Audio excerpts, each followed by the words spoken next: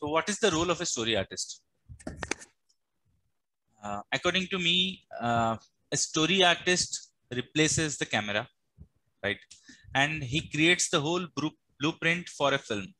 So in order to be a story artist, you need to observe everything around you, because you need to know how to choreograph a dance, you need to how to choreograph a fight, you need to know acting, you need to know drawing, you need to be uh, a master of all crafts at least.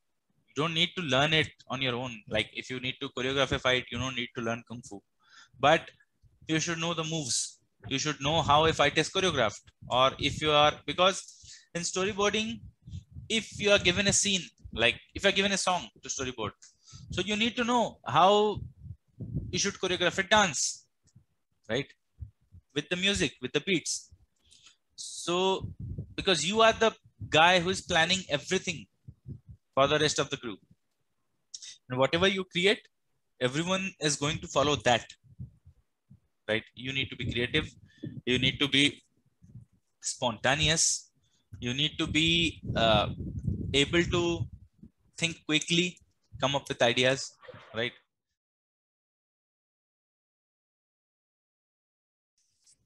We'll go to aspect ratio.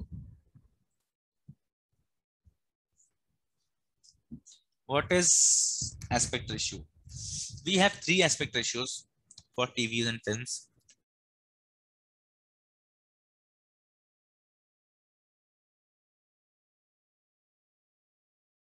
Aspect ratio is the format of the frame we use to show the output, like the series or film or whatever we are showing to the audience. So this is the format we are going to show, right? So 14 is to 3, 4 is to 3 means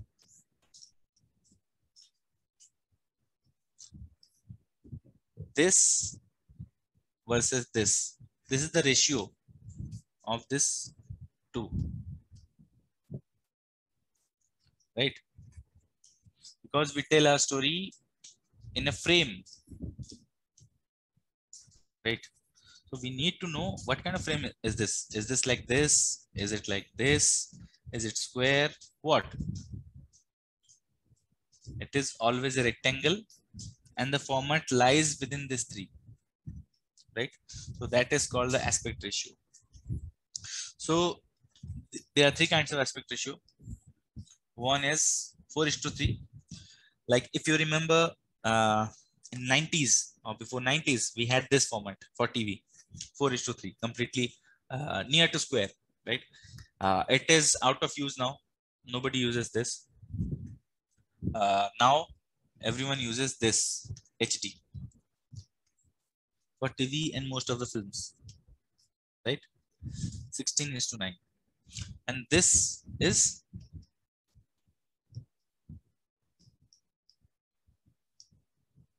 cinemascope, right? For theatricals, for uh, huge big budget films which have a large canvas, mostly they use cinemascope for that kind of films. They also have different formats, and HD is the commonly used format right now. So these are the three formats, out of which this is not in use. Like if you have seen 720 by 576, if you must have opened any kind of software, Photoshop or uh, you know or Flash or Storyboard, Toon Boom, Storyboard Pro, Harmony, they always show format for this, for the file. So these are the formats. 720 by 576 comes in the ratio of 4 is to 3, right? But nowadays this is not in use. So mostly the two things that are in use are this, right? Structure of a storyboard.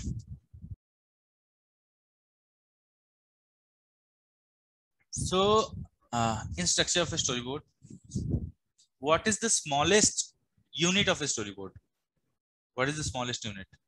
The smallest unit of a storyboard from where it starts is a single panel or a frame, right? I'll just write it down. Every film or every video starts with a single panel, right? So this is the smallest unit of any film. Any film. Film is, I'm considering film as a video. Don't consider it as a film kind of thing, a 3 hour long feature.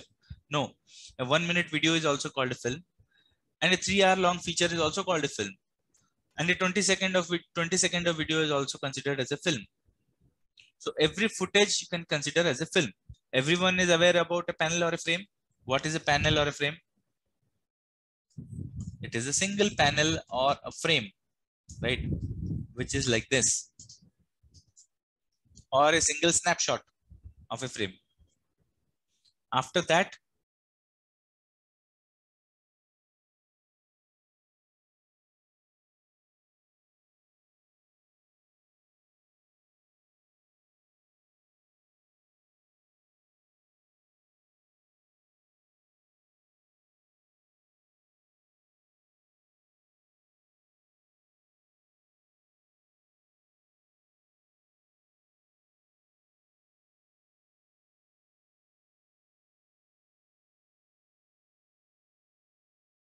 clear?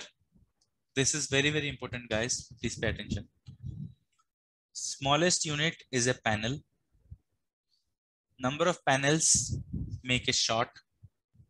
Number of shots make a scene, right? Number of scene make a sequence, and number of sequence makes a film. So let's say you guys know about panel right now. Let's say, what is a shot?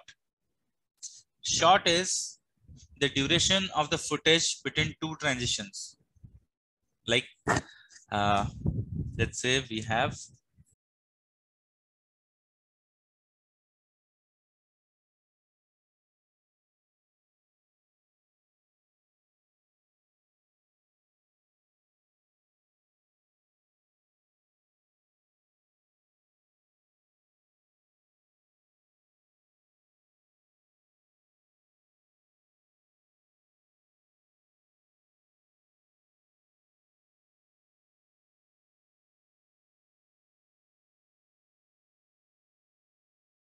right?